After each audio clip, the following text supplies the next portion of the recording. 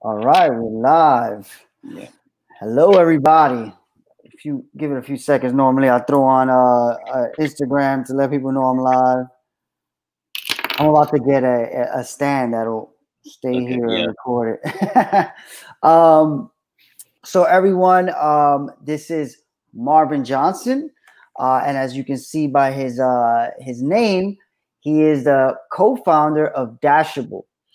The way I do the show format is always I explain how I met the person, then I go into their background, they go into their background, and then we talk about things that are going on. So Marvin, I met through the interesting process of putting out our first partnership kind of call for startups with Village Capital. So MetaBronx partnered with Village Capital last year to work on helping companies become more and more investable. What that means is startup founders, normally from communities of color, don't really understand the way venture capital wants them to present themselves to get funding. Marvin does not have that problem. We're gonna get into his story. It's pretty funny, and we'll keep it PC.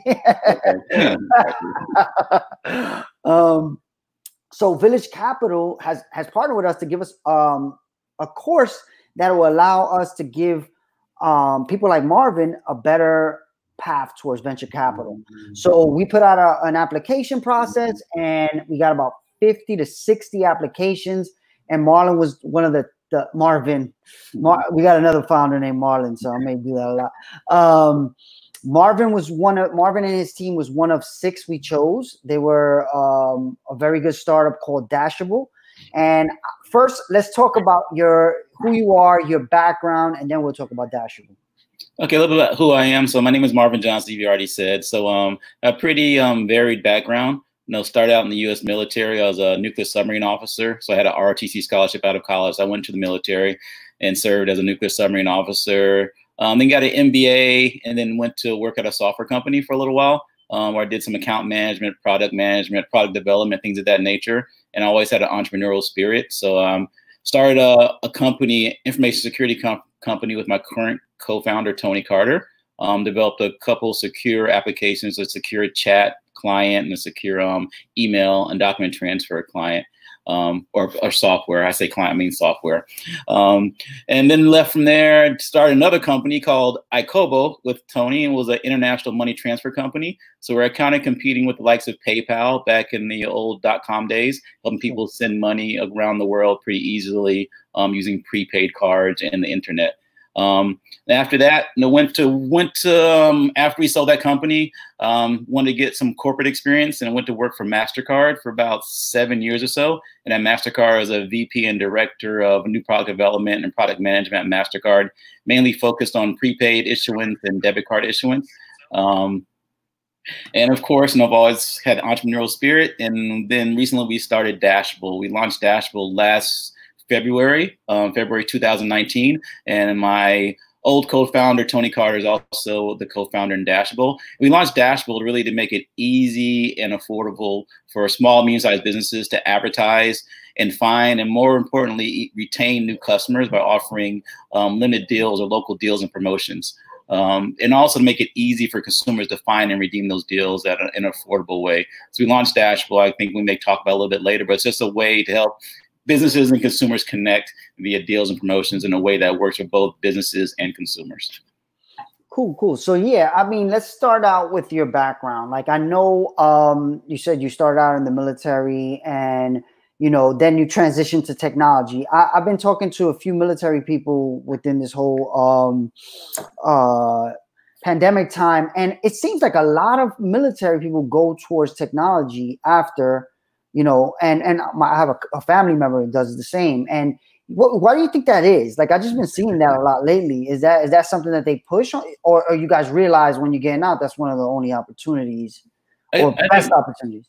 I think we realize in the military, and the military is all about solving problems. Especially, I was an officer in the military, and you always are trying to figure out what the next step is. You're always in a situation trying to figure your way out of a situation to figure the best course of action to solve problems. I think technology is a way to solve problems. So technology is a way where you can see a problem and try to solve it with technology. So it's pretty technology gives it a diverse way of solving different kinds of problems. And in the middle, you know, I guess that's some of the training we get. You see things, how can I fix it? How can I make it better? How do we get out of this situation? Whether it be saving lives or getting from here to there. And it's all about problem solving, and you know, technology is a way to solve all kind of problems that exist in society. No, that makes a lot of sense, actually. Like, yeah, I mean, in the last week or so, I've spoken to a guy who went to work for AWS. Another guy does IT.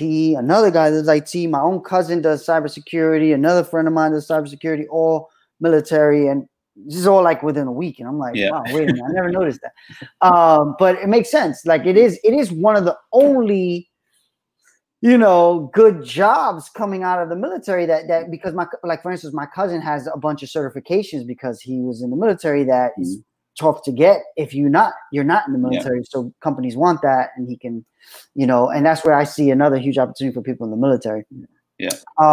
So talk about your early experiences in the tech founder, you know, world. Like I know me and you, we've had discussions, and of course we'll keep it PC for the audience, but unless you don't care.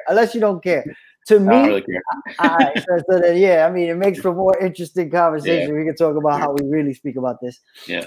Talk about your first experience and your first startup experience. So my first startup experience, it was really my second, was iCobo. So we kind of rolled the first company, which was called Cypherlink, into iCobo. And iCobo is what we really spent a lot of time developing. And at the time, it was a really, really unique idea. It was almost 15 years ago now. And we built things that people are just building now in financial services. Like you see Cash App and Venmo, you know, PayPal, things like that. We developed that stuff like 15 years ago. We had prepaid cards. You could send money to your friends and family, all that stuff a long time ago, pretty much before it was time. So some of the situation we had was a really hard business to build. And we built a global business with a small team. And a lot of people didn't realize what the power of what we're building was, and how big it could be. So we got a lot of pushback regarding how big it could be, but we did make it big. And we grew from like a really small company to making $400,000 a year to making $4 million, on the track to making $16 million the next year. It's like really growing really, really fast.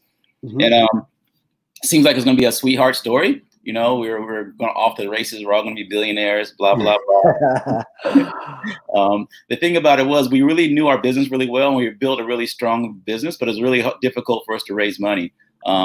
We attribute some of that to being like, you know, the timing of the market. You know, it was like a downturn in the market. Also it seemed like being African-American and having a team of 4 African-American founders starting the company also kind of played a role in our ability to raise funds. And we kind of saw that, you know, empirically. We also saw it practically when speaking to people, where we'd have conversations with people over the phone, and they're really like hot and heavy. We want to come and invest. We want to come invest. And then they meet the person, and the tone was trying to kind of change sometimes. I think that was a while ago. I think things have gotten better, a lot better now. There are a lot more entrepreneurs of color now doing things and raising money, so it's a little bit easier. I think that still plays a role, because many times people tend to invest in people that they can, you know, identify with. Sure.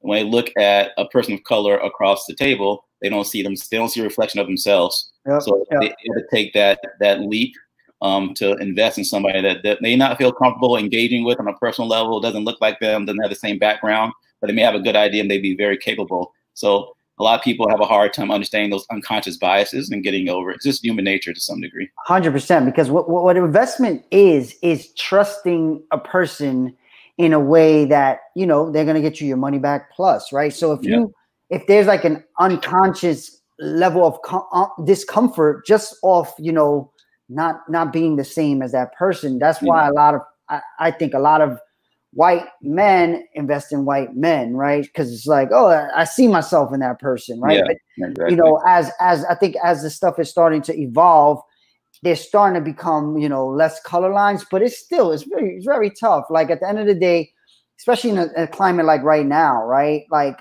there's going to be less, you know, than normal investment, but you know, being brown and in this world is very tough, you know. And I think that's part of why we did this Village Capital thing. Our plan to create, when we created Meta Bronx, it was to find people exactly like you. You have the experience, your background is awesome, you have a great idea, you just don't have the clear path with without the hurdles, right? Mm-hmm. So what we've been trying to figure out is how to like clear those hurdles, and Village Capital has done an amazing job of that for us. You happen to be in the first cohort, so and you also are in the time of the pandemic, so you're kind of getting screwed in a way, because we were supposed to have your demo day at Google, right, in like a month. So it's like, oh man. So, and then also our programming is very heavily in person, because a lot of what the Village Capital method is, it's called peer due diligence. And you've gone through that a little bit. But it means so as a startup founder, you have a great idea, but if you can't give that idea to another founder and that founder understand it and make it clear that it makes sense to them, then you'll never be able to convince an investor. So what the Village Capital method does is it puts two entrepreneurs against each other, not against, but like to work together, and they have to convince each other of their point. And if it's tough to convince another entrepreneur, then it becomes very tough to convince a venture capitalist. So that process, now we're going to start figuring out how to take that online, with like a Zoom breakout rooms and stuff like that. We've been having meetings with Village Capital about the best way of doing that. So basically, now I want you to start talking about, actually, there's a part in your story that I feel like is very educational. Okay. I think you were off to the races, and you got to a point where most startups don't even get, right? Like, and then it started to fail. Can you talk about that in the most, the best way you can talk about it in public? I know the true story, but the best way you can educate any entrepreneur, not just the brown one, and why that went south. Okay. And I think a lot of this came through like the background. Your background experiences kind of help form the decisions that you make, or determine the decisions that you make. And I came from a pretty, I guess, upstanding background. I was actually a Boy Scout, though. Then I was in the military. I was in the military. So I had a certain mindset of people being direct, upfront, being honest. Everybody wants the best for the team, your best for your platoon or whatever. And so we decided we really wanted to raise venture capital for Icobo. We had become profitable. We could be self-sustaining. We're making enough money, but we had this idea. We really wanted to raise venture capital so we can really blow it up big, and really compete with PayPal and Western Union back then. So we signed a term sheet. We read the term sheet. We really had some really good attorneys. We had some of the best attorneys in the business. And the term sheet had some stipulations in it, like claw. I won't get into the details, but clawback provision, a lot of things that gave some preferences and power to the investors coming in.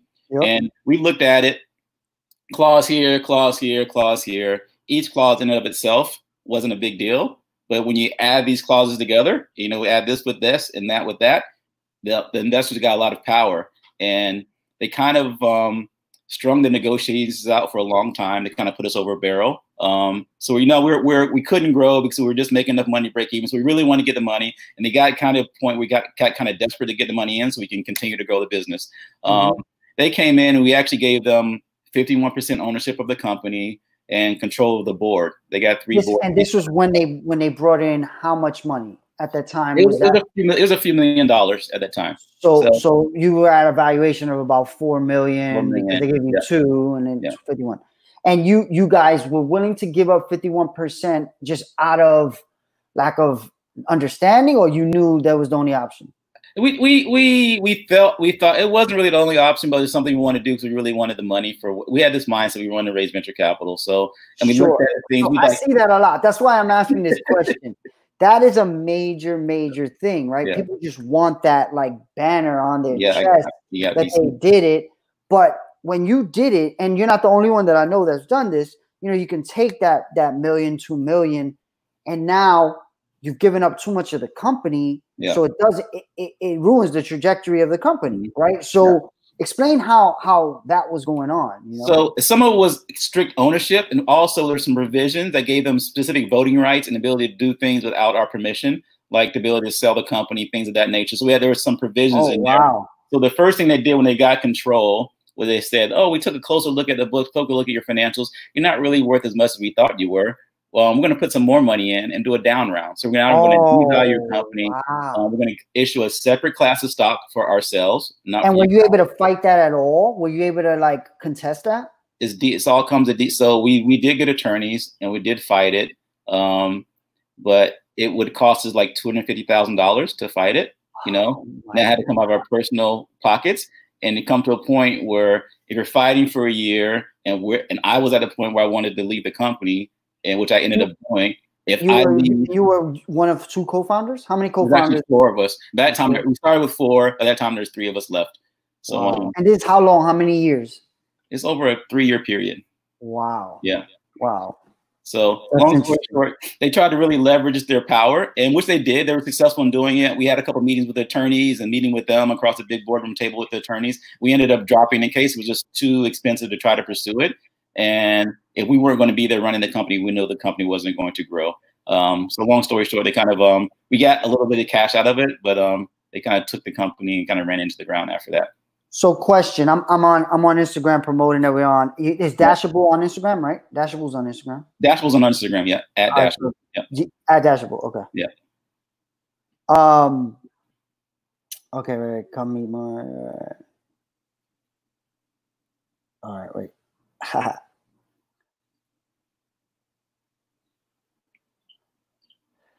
So basically the interesting part, and I don't know how much you want to talk about the way it happened, the way they totally ripped it away.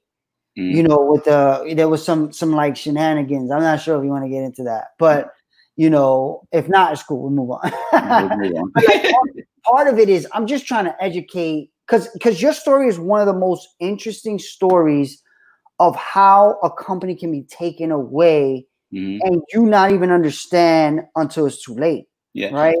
We kind of understood what could happen, but when you looked at it, we looked at, well, that would never happen because that wouldn't make sense for people to do that because it wouldn't fit anybody. Their benefit, right? Financially. Yeah.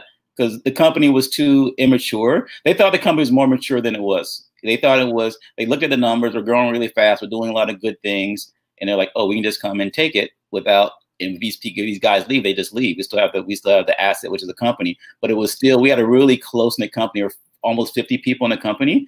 And most of them had it wasn't a lot of turnover. So it was like a big family. We used to work 7 days a week in the office. Most people, without being asked or told, everyone has stock in the company, whether you were a receptionist answering the phone, customer service, or the CEO, everyone had equity in the company. And we use that equity as a driver that we're all in this team. So people really worked hard. We worked from 7 in the morning till 10, 11 o'clock at night. We worked Saturdays, worked Sundays. We had pizza together every night. We hung out on the weekends. So when things went south, I ended up leaving. You know, people just started people started throwing their hands up and everyone started leaving the company. And the VCs are left there with a company and not really know what the company does and how to operate it, and everyone's leaving but jumping ship. So it didn't serve anybody's purpose. You can do that with if it's a large company that's been around for 20 years, maybe you can get rid of the management team and the factory keeps going. But this was still like a family, and we're all close knit. It was like a really solid team, and they disrupted that team dynamic, which kind of led to the demise of the company more than anything else. So if you had to look back and give yourself advice, what advice would you give yourself being in that situation again? What would you do different? Like I've had this conversation with many. I would really like to give the audience your So I think the thing is, never feel desperate and never feel like you can't find another way out of the situation. Because building a company, you're always finding solutions to hard problems. Every day we're finding solutions to hard problems, and even money. So even when it comes to money, there are other ways to finance your company or grow, and don't take money for the sake of taking money from somebody who should. All money is not the same. There's good money, there's bad money, there's smart money, there's dumb money, and there's malicious money and benevolent money. So yes. And it's hard to know that. So I even know someone who took money from a venture capitalist who ended up in like a Me Too scandal, and then nobody wanted to invest alongside them because of that, right? So you just never know, and some things are out of your control, like that one, right? Like how could he have known that?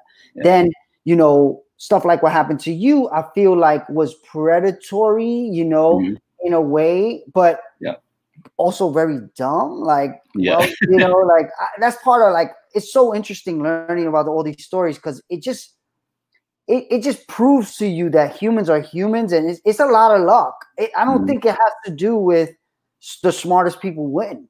Like it's luck, and being lucky enough to take money from the right person, being lucky enough to have the right team, being lucky enough to have the right idea at the right time. Because if you would have came out with that idea right now, it would have been off to the races. You could have probably raised 10 times the amount of money from good investors, you know. So one of my mentors, Paco, always says, timing is not everything. It's the only thing, right? So like basically that just 15-year difference would have made all the difference in the world for that idea, you know. And you know, it sucks, but at least now you get to this, right? So I think everything is learning experience, right? So now you're at Dashable. Explain to everybody what Dashable does. You know, give us the link. I'll put it on the chat. Okay. Well, it's www.dashable.com, Dashable with an I, Dashable. So what Dashable does, you know, we had the idea for Dashable when after dealing with some people who had some bad experience with Groupons. That's where the initial concept came up.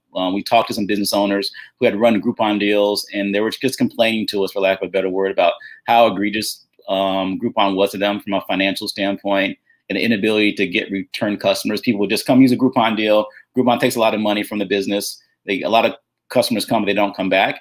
Then from the customer side, break that down a little even more, because I'm pretty sure people don't know this, right? And I didn't know it because I only dealt with Groupon from the consumer side, not the play side.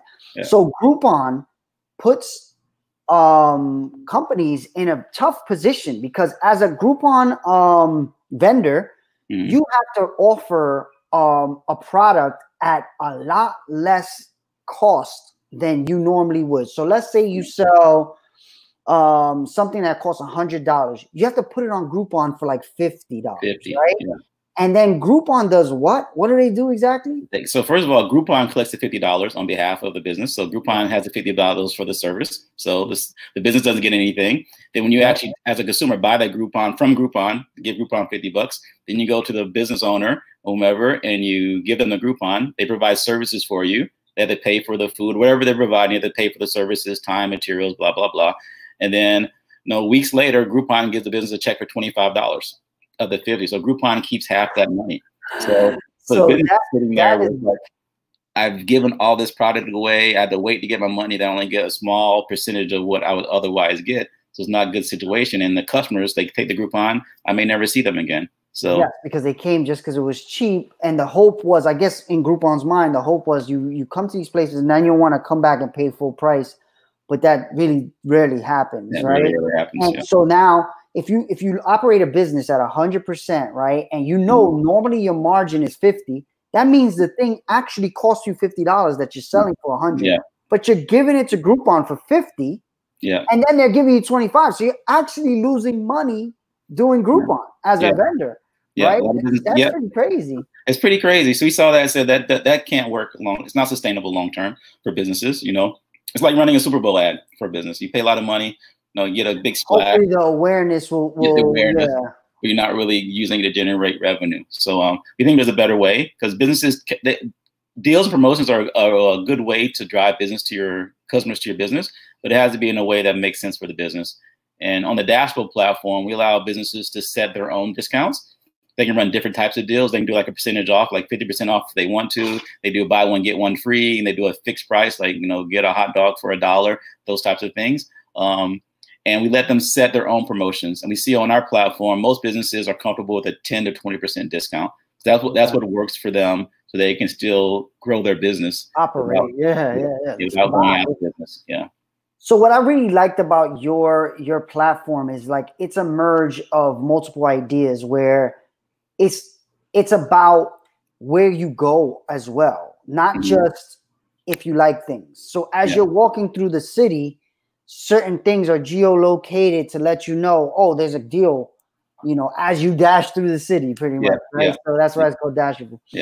So I think that's super interesting. And I guess right now, what are you doing since people can't walk around the city? What is your goal right now? How are you doing? Right now we're kind of like pivoting, as they say, a little bit. So we're looking at doing more of like online digital deals. The first thing we did, because we just launched the service pretty soon before the COVID-19 pandemic started. We had a little over 100 businesses on our platform. So the first thing we did, we called all our businesses to see how they were doing. It was like a bittersweet story. A lot of the businesses weren't doing well. They either shut down. most in-person businesses shut down, but the restaurants were still open. And are they doing cloud kitchens? A lot of your customers? What's that? Are a lot of your vendors doing cloud kitchens? Not really doing cloud kitchens, but a lot of the restaurants are doing takeout and delivery only. Takeout and delivery, yeah.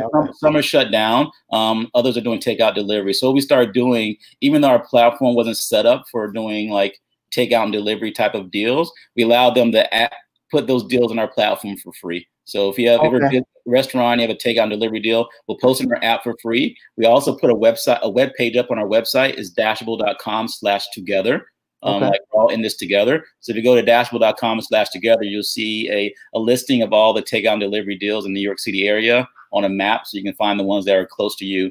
And we're not charging the consumers anything to use the service, and we're not charging businesses anything at all to use the platform. So we're trying to do. Go ahead. So are they still giving discount right now, even though it's tough times? Yeah, they are still giving discounts. Some of them are still giving like a small discount, like 10% off or free delivery, things of that nature. Sure. And one of the things that we've discussed with businesses is it's better for you to call the business directly and order, so they can pick the delivery service that's better for them, because some of the delivery services charge a large fee. So they said it's better to call them directly, place the order over the phone, and they choose can deliver it in a way that makes sense for them to deliver it. So, and your platform allows that, because your platform is not a delivery platform. It allows them to have that option. Yeah, it allows them pretty much to advertise the deal that they have, so you can easily find them. Because one of the things that's hard to find right now is which restaurants are open, which restaurants are closed right now.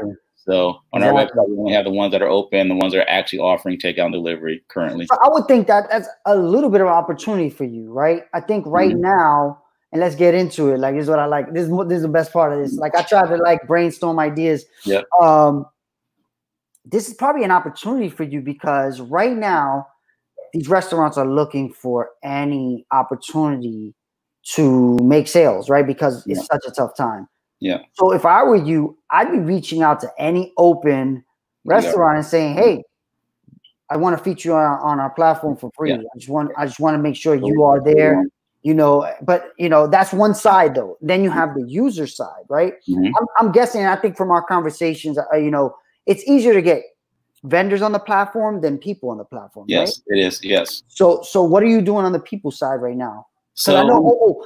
Let me bring up the way you were doing it before, which I thought was a very smart way. It's just not as smart anymore. COVID, you were creating these like parties, these launch parties at these places where you would bring people in with the app and the vendor, and then it would put people on your platform. So what is your new idea post-COVID? Our new idea right now is, of course, we're doing online advertising, things of that nature, but we're starting to do virtual events. We have our first virtual event tomorrow. We're doing our free workout session with a trainer who is actually using our platform. His name's Marvin. So how can people find that? What's the link? So you can go to our there may be a link in our website at the bottom called events. They're supposed to add it yesterday. Hopefully it's there already. All right, I'll check when we But we posting them on Instagram. Also, if you go to our Instagram and click the link in our bio. Okay. The link in our bio. The very first link is to our event listing. There'll be one event for our workout tomorrow. So we're planning on doing virtual events, virtual workouts, these body weight conditioning workouts. We have a boxing trainer who's going to do some stuff. We have somebody who's going to do some online cooking classes and demos. And we're also going to start interviewing the different business owners that are on our platform and getting pretty much their COVID-19 coronavirus story, the good and the bad and the ugly. And the thing about it, some businesses are doing better. We're actually we're working with a company called Baked Cravings. I shouldn't even mention it yet. We haven't finalized it, but we're working with a bakery to raise money to deliver cupcakes for first responders. So trying to do a lot of things, to build some goodwill in the community, get our brand out there, and try to help businesses weather the storm that we're going through, because we're all I wouldn't say suffering. We're all have been negatively affected, even though some businesses are doing a little better. Actually. Yeah. I mean, that's a big thing, right? Like at the end of the day, what this has done is, and I put the link on the event everywhere. I think what this is doing right now is forcing people to think very far into the future, but not as far as we thought, right? Before people like us that are in technology knew a lot of things were being automated. So jobs are going to be less and less. Yeah. But right now, seeing it in action and snapshot and being able to say, all right, we lived it. What is a way to create a business that can work in this environment, right? Yeah. because once we come out of it, if you can work in this environment, it can work in any environment, right? So what I think with your idea is a very huge opportunity is people right now have less money, so they're going to be looking for the deals. They're going to be walking around the city less, yes, but the fact that Groupon right now as a business, it's almost impossible to be on Groupon if you're in this scenario, right? Because you can't even afford to lose money like that anymore. Like, so, but Groupon has a large stranglehold on people understanding, and their branding and their advertising is so large that people know them. So your challenge right now is becoming known, right? Yeah, so, this virtual idea is good. What are some other ways? I know, of course, there's always advertising and stuff like that. What are some other ways that you're thinking about, creating? Because right now everybody's home, right? So you could be creating content. One thing I would do if I were you is maybe look for some influencers that right now are looking for, I don't know. I'm taking notes too. Yeah. Okay. So, like for instance, I know an influencer that does exercise training. Like her and her boyfriend that do exercise training. She has like 200,000 followers on Instagram, right? Maybe the way I could connect you, and you could she could do 10% off through your platform, and she tells everybody go to the platform. The thing that I would see is what's the benefit for them, right? Right now, since you're an early platform and the views are not there yet, what are you giving the vendors as the benefit? What is another benefit other than views?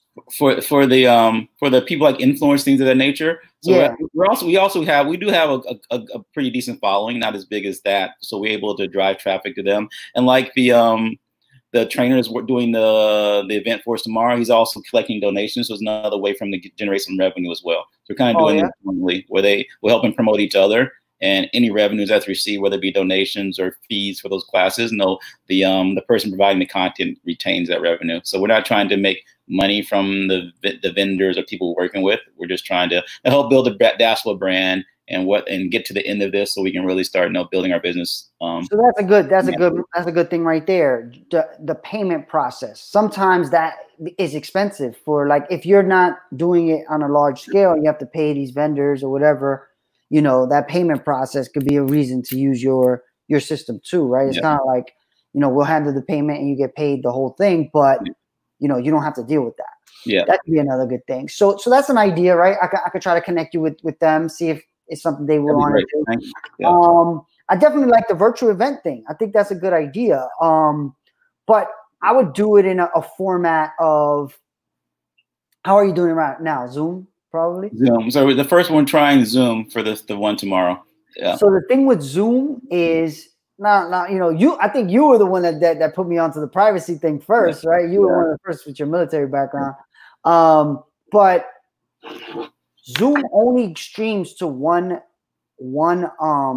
platform at a time. So if you created the video, it could be streaming live on YouTube or Facebook, and you have to pay a lot for that to happen. I don't know if people are doing that. I was doing that with other shows, and then I found this platform called StreamYard, and I'll put the link in because I get a commission if you press that link.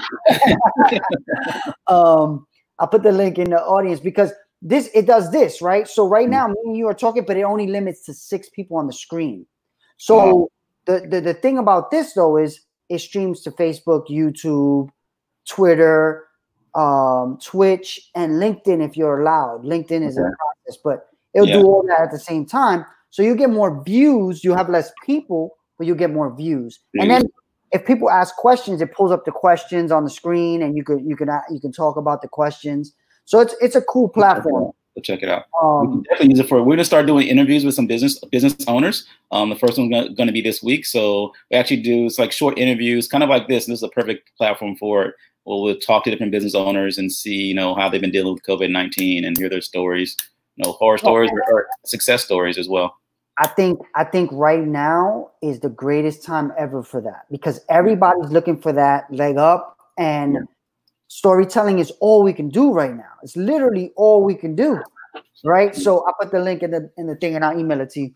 Okay, so right now, having them on, talking about what's going on, you know, first, like I did with you, their history, right? Because right now everybody's screwed. I don't care how rich you are, you're screwed in some way, right?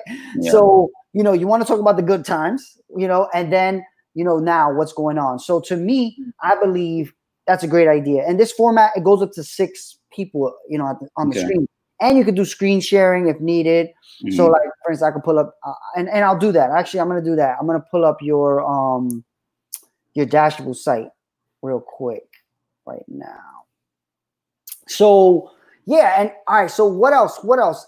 I know we haven't caught up in a while. What are some other things that you know you don't mind talking about in public? What else do you need help with that maybe someone in my audience can help or I can? Yeah. So the thing right now, the thing that's always an issue is, we're looking for businesses to add to our directory that have takeout delivery deals. So if you're aware of businesses that are still operating doing takeout delivery, we'd like to hear about them. You can DM us or send us an email at info@dashable.com. So already there, I think I can help with that because I have other friends that have businesses, tech businesses that deal with restaurants. So I'll find out which ones they are, or I'll just connect you direct because maybe there's a opportunity for both of you guys to joint business develop, right? So you may have restaurants that he can use and he has restaurants that you can use. Exactly. And we've actually started doing that. So since I wouldn't say downtime, we're working on some back end things right now. So we're actually partnering with another company called Eat Okra. And they're a directory. Talk about what they list Black-owned restaurants across the United States. They have a pretty large following of people with the app. So you go to the app, Eat Okra, and you can see Black-owned restaurants in your area, and then order food from them or visit those restaurants. So what we're actually doing is we're building an API to our platform. So we're building a way for other apps, platforms to communicate with Dashable. So, and our first partner is Eat Okra. So if you're an Eat Okra business, you can sign up for Dashable via Eat Okra, create Dashable deals, and those Dashable deals will appear in the Eat Okra app. So we're looking for partners in that area. So if you're a business that technology business that services small, medium-sized businesses, you have a technology platform, there may be a way for us to integrate our platforms together and work together from not only a business development standpoint, from also a technology standpoint. So right now, just going to the site, it seems like you are catering right now more to food. I know that's not always the situation though, right? Like you said, you have fitness. Is there a specific type of deal that you wish you had more of? So before all this happened, the things we're looking at really increasing on the platform were health and beauty, like nail salons, hairdressers. We hear of a lot of requests for those types of deals, and pets. We were doing these events before, talking to a lot of customers. They wanted to see, like, I want deals on getting my nails done, getting manicures, pedicure, hair done. I remember this. We had this conversation because you were saying like that demographic, they don't have a lot of promotion and you could really help them. Yes, I remember this. Yeah, it's tough right now. And of course, fundraising. So if anybody out there is an investor, we want to talk to you. Okay, yeah. Fundraising right now. And I'm going to tell you this system that I've been working on. And I don't know where you are with your funding and your raise, but I've been telling, and I don't know, you've probably seen it in the Slack of Meta Bronx, but I've been telling all the founders to check out this book called Slicing Pie. Mm-hmm. Right? Because Slicing Pie is an awesome book that basically, in my opinion, helps you get investment in time and money much easier. And I've used it on projects that I'm working on in this pandemic, and I've raised money and I've gotten help for free during this pandemic using this system. So what it does is it talks to people about equity from day one. You give it in time. Your time is as a result gives you either equity or money. If I can't pay you, I figure out how to give you equity, but it's based on everybody's pie, right? Like Marvin has done a certain amount of time on this. If I come in and give 1 hour, that doesn't mean I should own the same percentage as Marvin, right? So it's basically a way of making it feel fair to bring people in and also investors in. So the way it does it, it says, look, if I can't pay you for your time, I'm going to give you double what your time is worth in equity. Right? And if right now, if you give me money, I'll give you 4 times what that money is valued at in equity.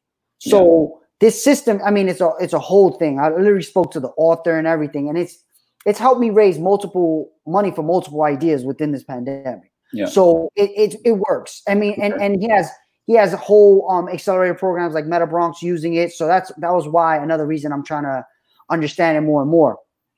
But you know, I would highly suggest you check out that book, because right now it's going to be very tough to just go to VCs. Because right now, right, how do you have a VC meeting virtual like this? You know, it's going to be tough. So what I've done is this Slicing Pie book has put a mentality into me where instead of asking people for money, you ask for advice, right? You hear that thing. Ask for money, get advice. Ask for money, ask for advice, get money twice, right? Yeah. So what I've been doing is I've been going to investors and asking them for time and the value of, you're going to own equity just for the time. Yeah. I don't need your money right now. Yeah. But while they get in and they start getting into the idea and saying, whoa, this is a really good idea. Then I hit them with the, oh, if you want to give money, it's worth 4 times your money. Yeah. And then it's like, okay, might as well do that because I'm already giving my time and I like it, you know, versus, hey, just give me money at this valuation. It's a little tough, like especially right now. And this book has been around for a while, and it's worked even before the pandemic. So I really highly suggest it to all the Meta Bronx founders, of course, but anybody watching and listening that's trying to create an idea, because it's not only about raising money, because you may just have a need of a person that you can't afford to pay right now. But by giving that person a system that makes them understand what they're going to get out of giving you that time, it's a whole different ball game. Because I've been in the situation where it's like, don't worry, I'll look out for you. You know, we're going to give you something. We just don't know what it is yet. Yeah. This system has it all set from day one. From day one, you put in an hour, you understand what you're getting out of it. And then as the founder, you can decide, look, I'm going to just pay you out because it didn't work out. I'll just pay you out. Yeah. You don't own equity. But at least that time, I really needed it at the time. So I'm going to give you a little bit more just for helping me. That opportunity cost was worth it to me. Right? Yeah. So it's a super interesting book. I highly suggest it for anyone looking for money right now or help at all. So you're looking for more vendors. And mostly restaurant vendors. Yes, right now. Yeah, right now. Well, you are doing the fitness thing. That's another opportunity. There might be another fitness guy I could get for you on the platform. And are you geographically focused right now? Yeah, right now it's New York. New York sits to 5 boroughs around New York, so it's New York. So New York City focused, right? Okay. Right, so you're looking for ways of getting more people to download the app. So that could be a cross benefit, right? Maybe there's a way. Maybe there's a way to do this. Take an influencer, for instance, right? And you say, how about this? You give a little bit of a discount so people can come on my platform and buy your service through my platform. And then also I'll bring other people that don't know about you on maybe to buy your service. But what if I give you $5 for everybody who buys through my platform? Yeah. So let's say, I mean, maybe not $5. Maybe it's a percentage. Right. So this way they get a double win, right? Because I'll be honest, these influencers, a lot of times they're not as financially well off as you would think, right? Even at the highest, levels. Yeah. Million followers, they're not making a lot of money off that million following most of the time. Some are better than others. But if you told them, look, they think very much like a celebrity. What's in it for me? Up front, right? And you have to kind of figure out how to cater to them first. And if you give them something like that, that is a win, right? You say, look, everybody who buys on your platform, I'll give you an extra 10% or whatever, 50%, whatever you can afford to do as a business. Yeah. This way, makes sense. Now you are using them as advertising, right? So instead of paying Facebook and hoping people land, you're paying them because they actually got someone to buy on your platform. You know? So it's a much better use of advertising revenue, advertising spend, Yeah. So that could be something, and I can think of a few people like that right now that may work. Once we go offline, I'll connect you with them. Or just reach out to me on Slack, on the Meta Bronx Slack, and I'll because it might take a little longer to get in touch with people. So I think what I really like about Dashable, one is the team, right? Like that's a big part of why we chose you guys. You guys have a very solid and experienced team, right? So talk to me a little bit about your co-founders and stuff, because I think that's a big part of the puzzle that most founders don't understand. You have to get a good team. And how'd you think about that, and how'd you do it? Okay, so what we thought about, so I've worked with Tony in the past. He's one of my co-founders, he's our CTO. So, I bring a lot of the business acumen to the table. So I'm the one doing things like this and handling all the business side of the house and product development. And Tony is a technology guru. So he can code and design and architect. And he's a security expert.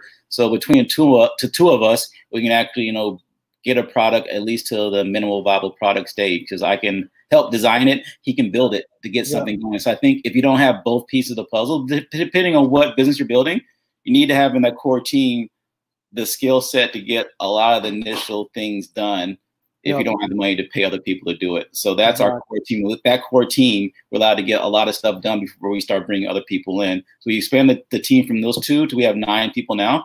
And like you said, everyone on the team now, we figured out a way to give them equity. Now we have some offshore developers who do some development. They get actually paid, a salary every month. But the rest of us are working for equity, and we're building the buildings together. When it works, we're all going to benefit from it. So even slicing pie, just so you understand, even that I've been using. Of course, everyone uses offshore for different things. Yeah. And even that slicing pie model, there's a way of even including them in an equity opportunity, right? Because you can say, hey, okay, just to make math easy, this development right here is going to cost $10,000. Mm-hmm. Do you want it all in 10,000, or do you want to put 5,000 in as equity, right? Yeah. And now you're taking 5, and then you have 5,000 and it becomes 20,000 of investment, right? Right. So in a way, they are the lead investor, or not lead. Maybe it depends on where you are, but they are investing in the business, so they can get some upside, right? And it can keep some of your costs down right now, especially when it's tough. Right. So that's another cool thing about the slicing pie idea. Yeah. Just 2 more quick things about the team. So just bring people on that actually add value, not just have people just to have people on your team. People have to add some value to what you're doing. And also keep in mind, if you're more than a sole proprietor, starting a company with somebody is almost like getting married to that person, because you're you're financially tied together. Your credit can be tied together. There's a lot of stuff that goes into starting business with somebody. And just like marriages, sometimes there's divorces along the way. So you have to plan for that and make sure you set expectations. What happens if you and I were to start a business and split it 50-50? What happens if you decide to quit next week? Do you still have your 50%? So that's another set up front. Yeah. So that's another thing that slicing pie does very well. It's not about saying we're 50-50. It's about let the work prove out what we are. Yeah. Because what happens is, most of the time, and I've been in this situation, I'm sure many have, you say 50-50 and one of the partners is doing more and it's very clear. Yeah. And that doesn't feel fair, and then it collapses. Instead, in this system, everything is tracked. Sales, time spent, money raised, money put in, money left in. So let's say you were able to make 10,000, but you said, you know what? I'm going to leave 5 in. That all adjusts your pie. And then at the end, you see, and the end is usually when you get a huge investment, like $1 million, $2 million investment, then you bake the pie. But in the beginning, when you're trying to get to that level, you don't want to restrict people. You want to let them do as much as they can do. So by opening it up and saying, look, these are all the things that will get you more pie, do them, and we'll all win.